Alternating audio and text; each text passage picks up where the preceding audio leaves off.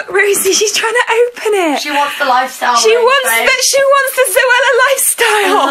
Wilma, you can open it for us? Oh. Okay, well, I'm excited for this. I'm excited. How cute is this range? Hello. Oh my god, hello. Hello, This is so cute. Stationary. Rosie, it's all like pink and gorgeous. It's exactly what you wanted for our house. I want my life. Guys, as if we just noticed that these beautiful babies were personalised. Rosie's Spot and Rose Dick. Those are our names.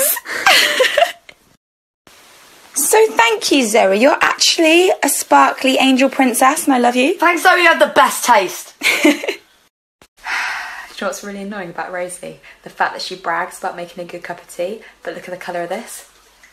Fuck Yeah, is my that? hand Fuck slipped. is that? It's called insipid bumshite.